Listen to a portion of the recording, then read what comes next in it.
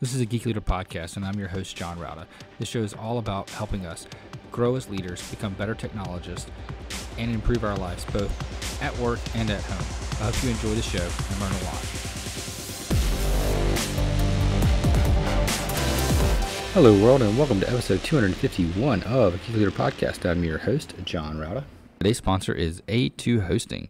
I've been using A2 Hosting solid state hosting solutions for our website at geekleader.com for many, many years now, and absolutely love their support, their service, and all the features that you get. You get access to cPanel. You get all of the things that you can imagine for a great WordPress experience, including their A2 optimized WordPress, which does extra security checks, extra lockdown. You can lock down your editor file so you can't edit anything inside there. You get alerts whenever there are file changes that are done.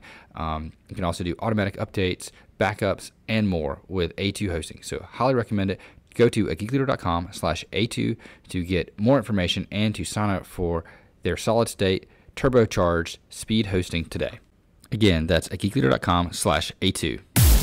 All right, Geek Leaders, today on the show, I've got Pat Sweet, and he is an engineering and leadership expert, one of the, colleagues in this field that we have here. And he's been working in complex engineering for about 15 years, including launching the Engineering and Leadership Project, which is, when I heard about it, I was super excited to find out more and to learn more about it. He's also PMP certified, which is awesome because project management is an extremely important skill that all good technical leaders need. So with all that being said, Pat, welcome to the show.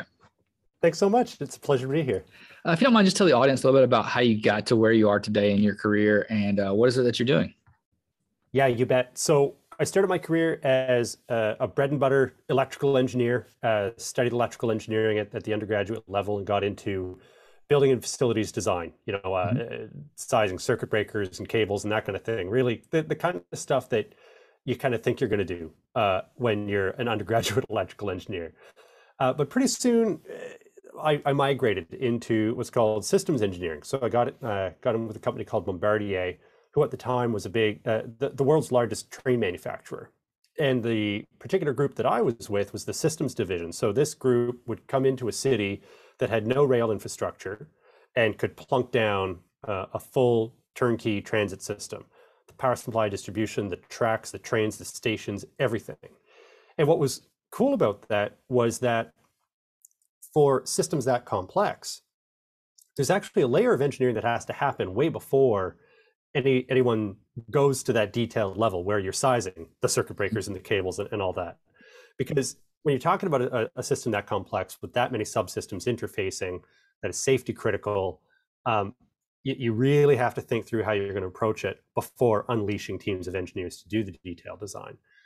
So that was a phenomenal experience, and I got into product management and project management in that role as well. Eventually became chief engineer for our products, which included a monorail, which a lot of people get excited about, automated driverless monorails and trains. So really sophisticated stuff that show up to the station automatically, no driver, the doors open automatically, people get in, it takes itself to the next station, next generation type stuff.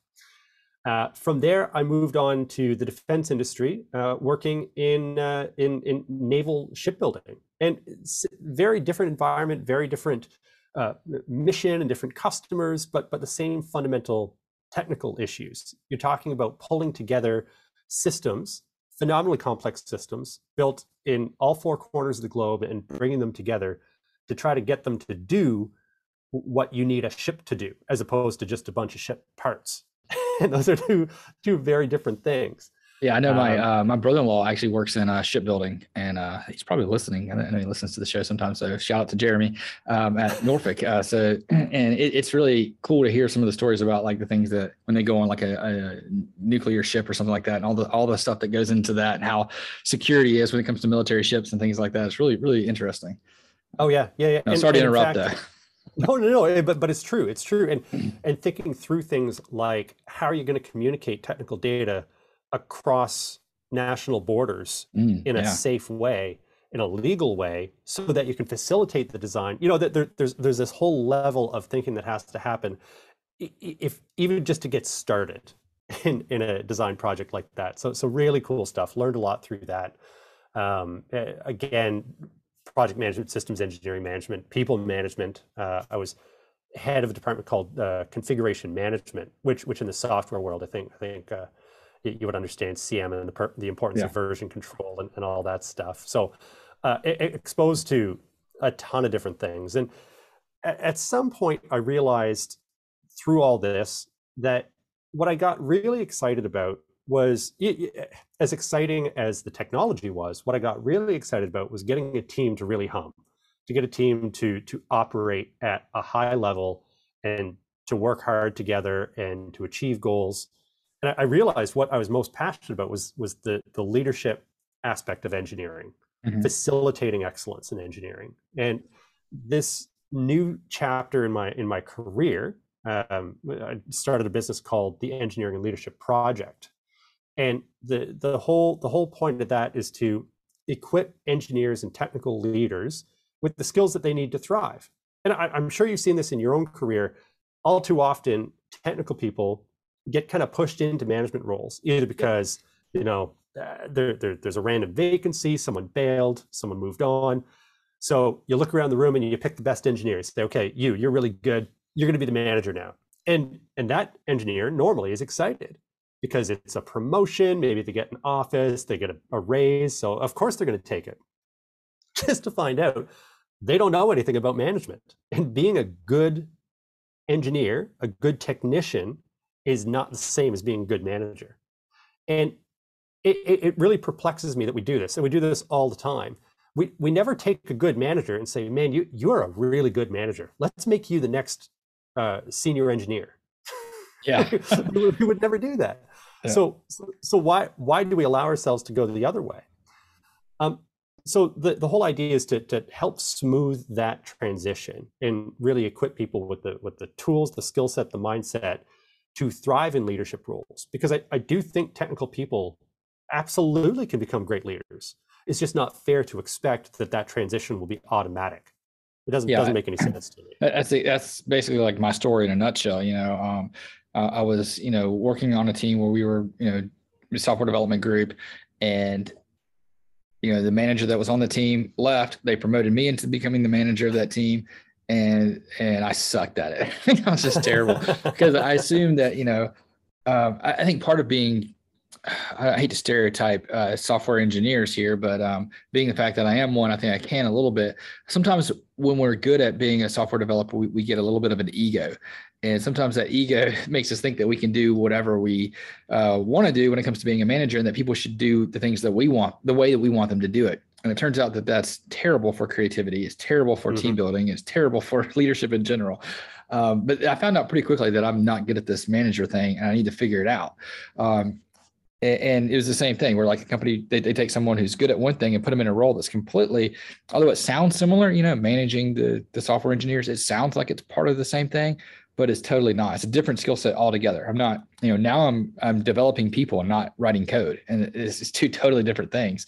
So Absolutely. Having to learn that skill set was challenging and difficult, but I'm really glad to hear that you're working on solving that problem for companies and individuals that find themselves in the same situation that I was in.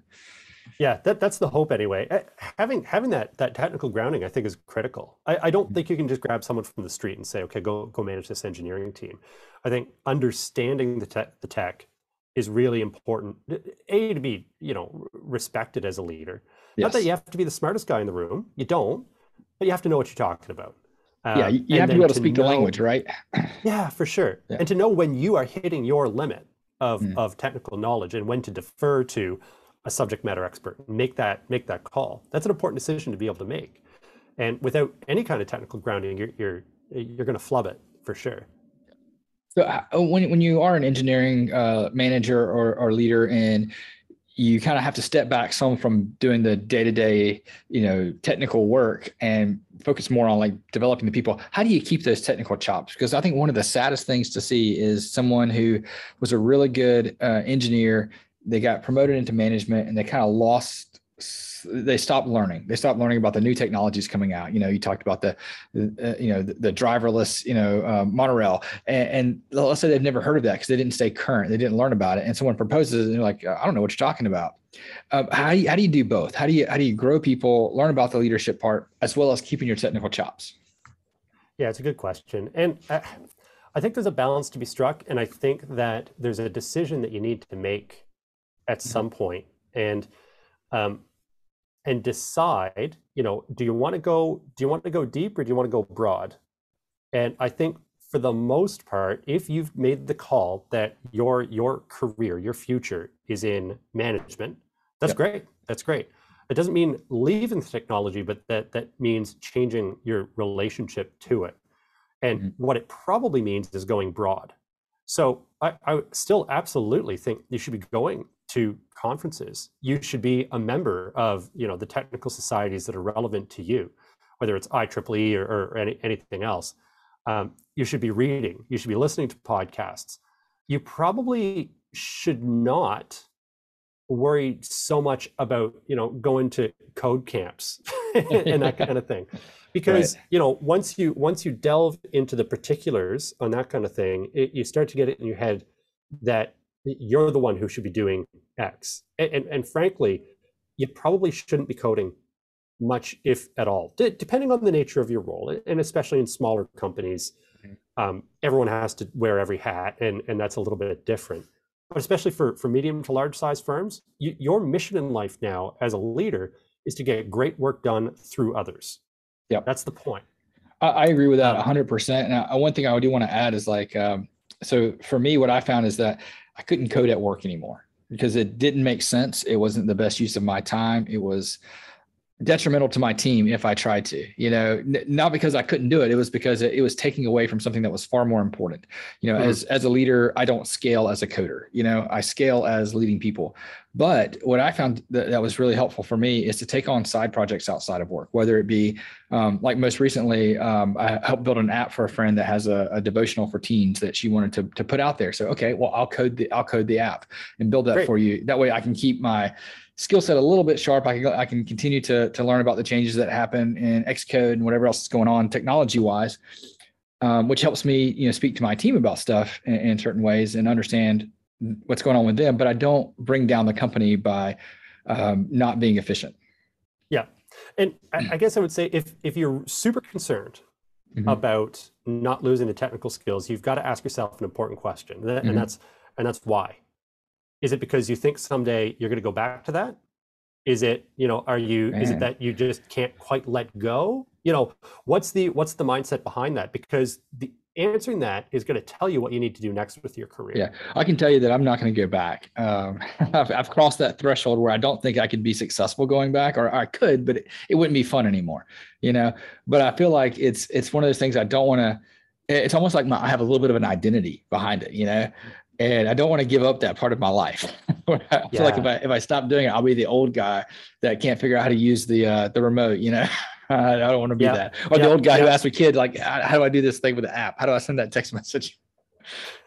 So. Well, I guess the way I think about that is, there's no way.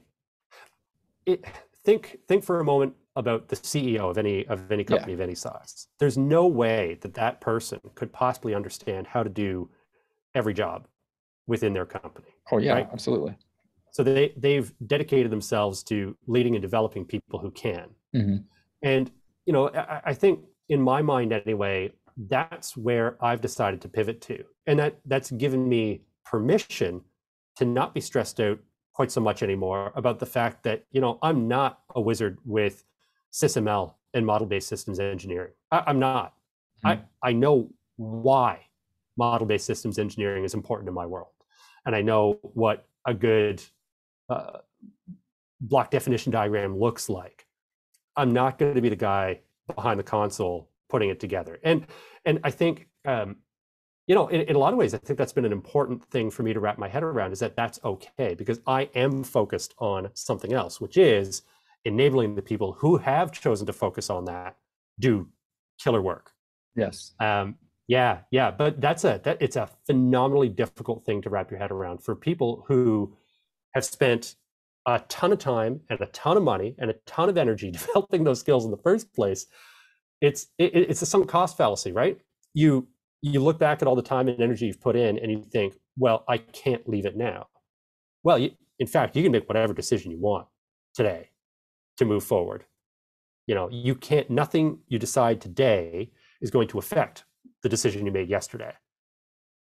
Right. Right. So Yeah. yeah, I think a lot of us get kind of hung up on that. And listen, that's not to say you shouldn't code on the weekends and build projects. If that's something you find you're passionate about and you're excited about, awesome.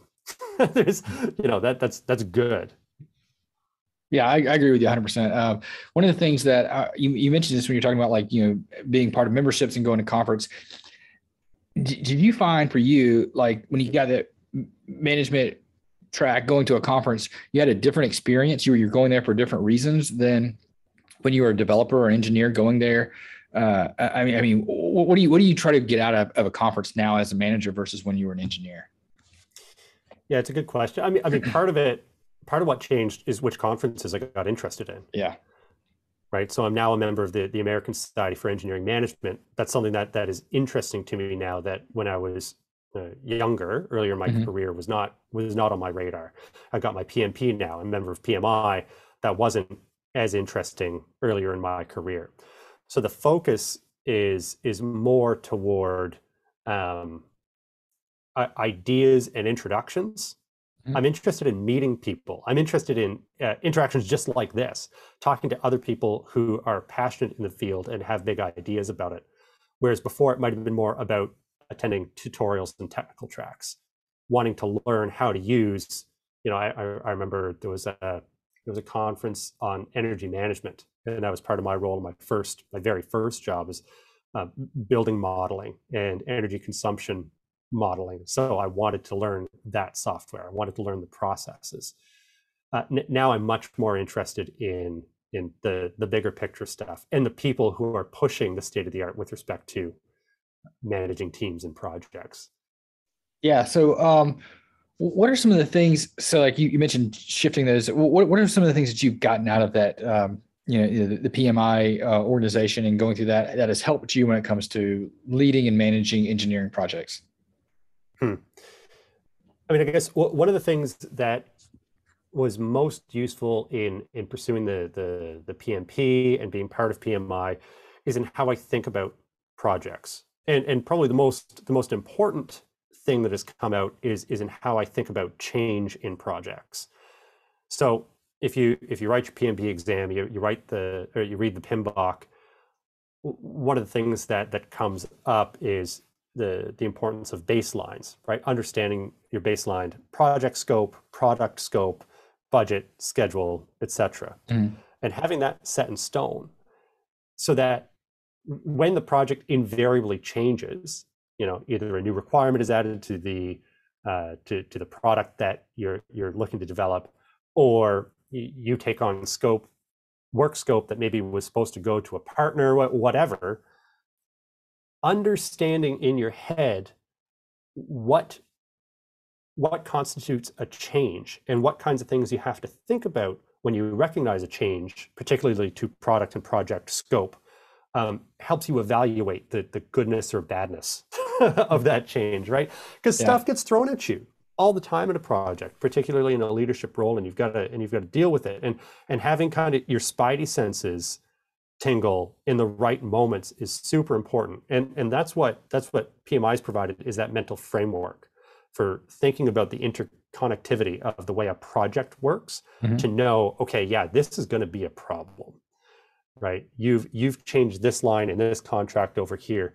I've got 18 vendors who I know I have that same line built in back to back, and I float it down to them, and this is going to be a nightmare, right? Yeah. Whereas the placement of a comma before maybe it didn't occur to you to worry about it so much.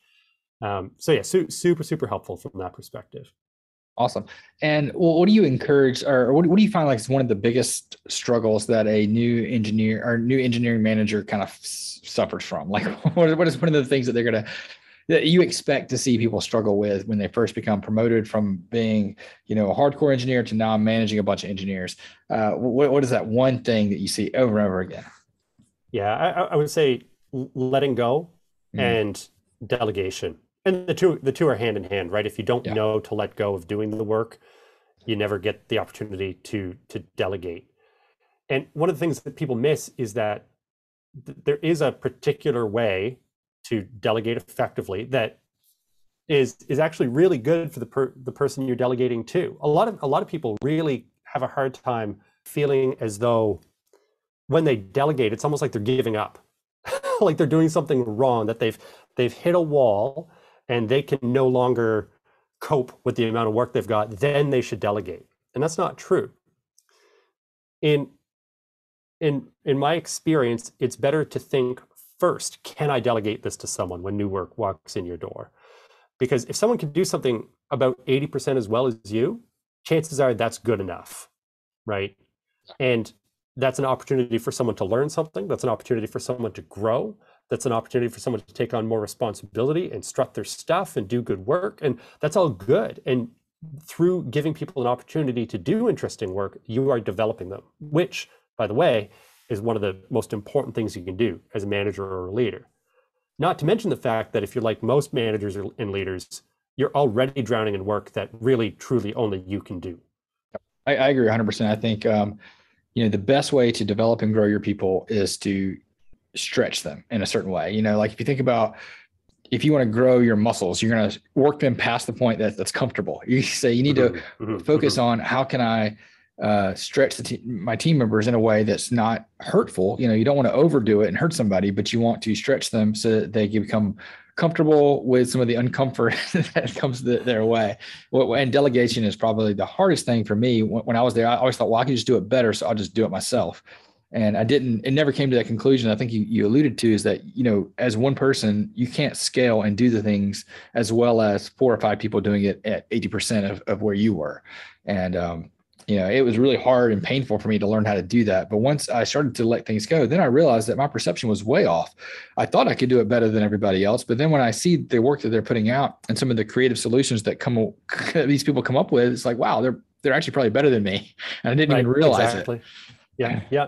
And if you kind of come at it with the mindset that people's potential, generally speaking, is very, very, very high. Yeah. If you just give them the chance, what's to say you are the smartest person in the room when it comes to X? It's kind of closed-minded, isn't it? It's very much so. Without realizing it, without intending it, it's kind of an inflated ego. It is exactly what it was. And there's a really good book by Ryan Holiday called Ego is the Enemy. And, coming up with that, or thinking about that is like, when I read that book, it really hit home that a lot of the things that I do at work or did at work were all because I didn't want my ego to be bruised. I didn't want someone else to be better. I got promoted. I'm the one that's supposed to be the best at this. Well, no, exactly. Not really. We've got a real problem with the hero culture in our line of work. And it's like when things really go sideways, the person to step up and save the day and work 20-hour days, 7 days a week to make it happen. That the thing is, that person gets celebrated. So that's what we look to say, okay, well, I guess you got to take the bull by the horns and make things happen and be the guy or be the girl. Yeah. And it's this self-perpetuating cycle. You mentioned Ryan Holiday. I just finished The Obstacle is the Way. It was a truly phenomenal read. Really, really good. So no, I'm glad you mentioned that. Yeah. He's a good author. I've read a couple of his books. Obstacle is the Way. I've read that one. What was his latest one? The Daily Stoic, I think, something like that. Oh, okay. Yeah. That he put together. It was really good as well. But anyway, going back to engineering manager and leading people, what is something that you need to start doing right away? You mentioned delegation already and kind of letting go as being some of the harder things to do. But what are some of the easy wins that an engineering manager can do that will help put them on the right track forward to being that really good boss that teams need? Yeah, clarity is the word that comes to mind. And when I say that, providing your people with a really clear sense of what are we here to do, having really concrete goals, measurable goals for the team, both in terms of their performance and what development looks like within your team. And I realize some people might be more in the project management, project lead, task lead type world, and others might be more people management and development, that kind of thing. But broadly speaking, making it crystal clear what the goalposts are, helping people understand what does high performance look like in this context. And when you give that clarity, then that gives you something to check in on. right? I'm a big fan of regular one-on-ones with my teams. And besides just checking in, like to make sure that the other person is doing okay, just on a human perspective, it also provides an opportunity to check in. How are things going with this goal?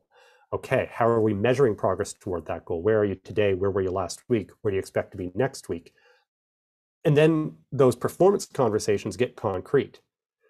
And one of the most important things that if people could walk away with only one lesson learned from this, I'd want it to be this, is that you manage performance. You don't manage people. You lead people, but you manage performance.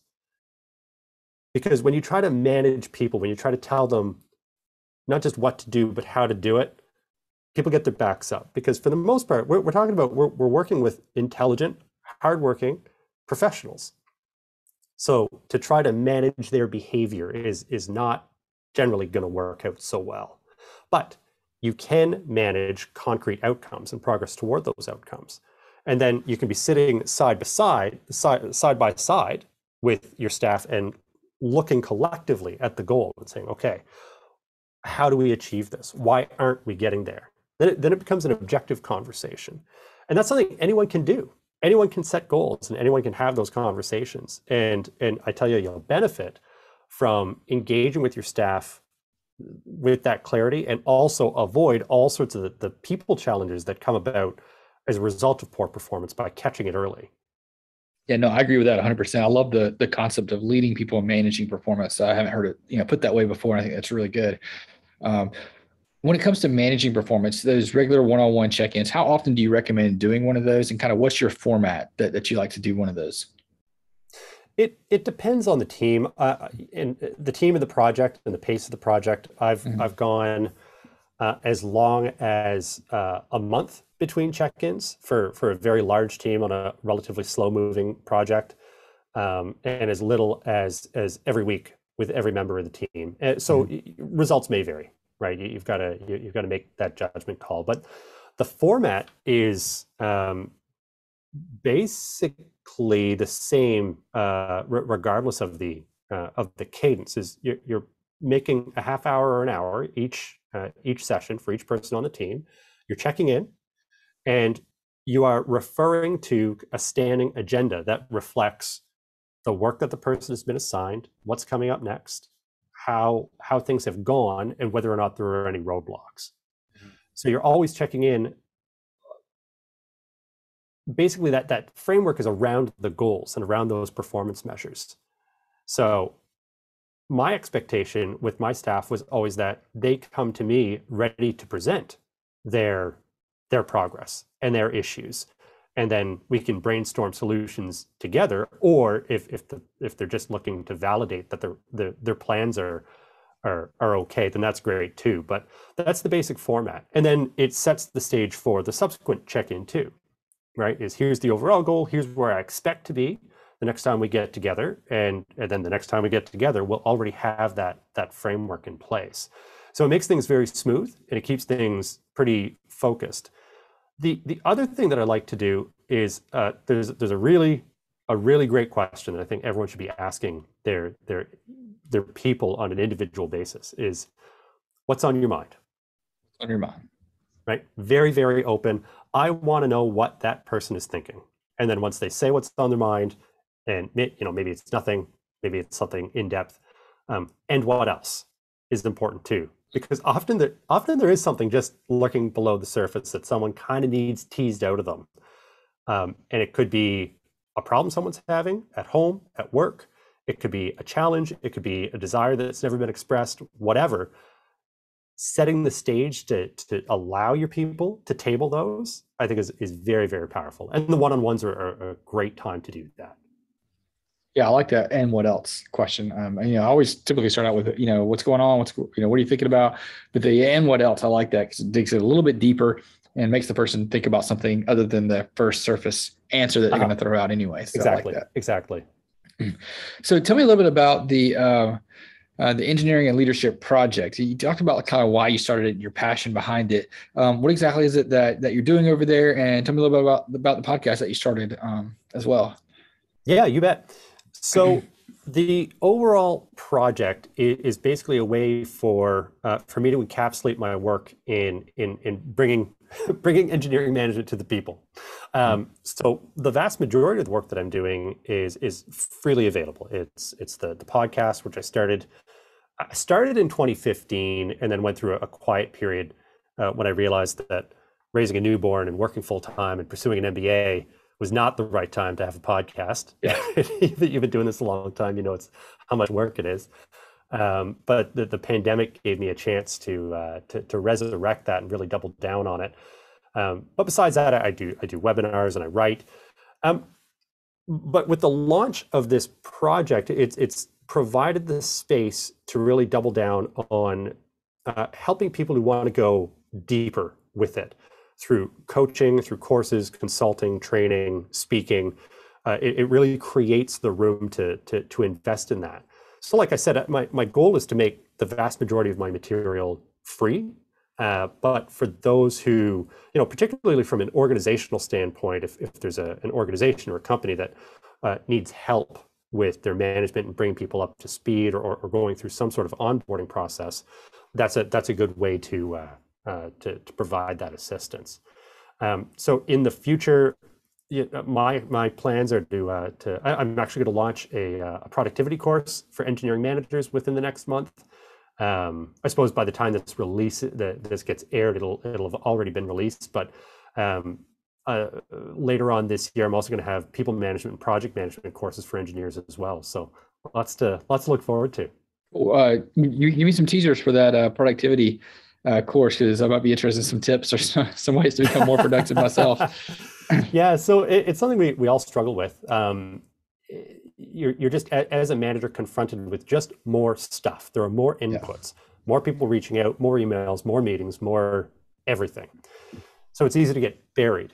So what I teach with this productivity course is a framework I call the productivity pyramid. There are three elements to productivity that I think people need to pay attention to. Most people already know about efficiency, right? Mm-hmm. Doing things right, being faster, smarter, cleverer, that's a word, with the work you're doing. And when you look up productivity hacks online, this is the kind of stuff that you often find. But I think that's only one part of the overall picture. The other leg is effectiveness, which is doing the right thing in the first place. There's a really good quote from Peter Drucker, who's the father of modern management theory. And he said, there's nothing so useless as doing efficiently that which should not be done in the first place. Yep. And we spend all sorts of time in our day-to-day work doing stuff that at the end of the day only matters so much. So being effective means understanding your goals, understanding your objectives, and making sure your work aligns with those goals and objectives. And one of the things I challenge people to do in the course is look at their goals and then look at all the meetings, teams, projects, commitments, whatever, and map. Do these actually help me achieve my goals? I think you'll find for most people, 50 to 60 to 70% of what they're working on does not inch them toward their goals. So these are great candidates to have either someone else take care of or just leave alone altogether. The third leg of the pyramid is, sorry, go for it. No, I was just say, yeah, I've seen that too. I've seen so many times where you go to a place and you look at, really evaluate what people are working on, and you find out that they don't even know why they're doing the things that they're doing. Uh-huh. Yeah, it's remarkable. It's remarkable because no one has asked them to stop and think about it. Right. Or more often than not, there are no goals in place in the first place to evaluate against. Mm-hmm.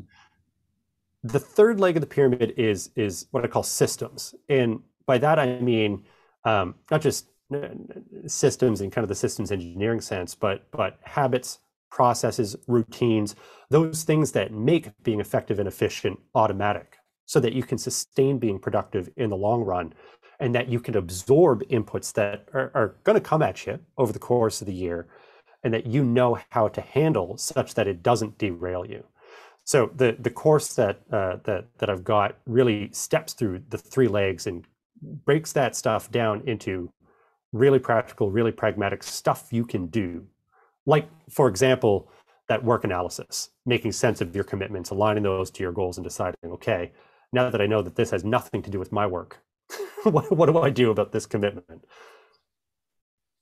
Cool. And they'll be able to find your course on engineeringandleadership.com. Is that correct? Or Yep, that's right. There's a whole section that lists the courses that I provide. By the time that people listen to this, enrollment may or may not be open, but there's always a next cohort coming.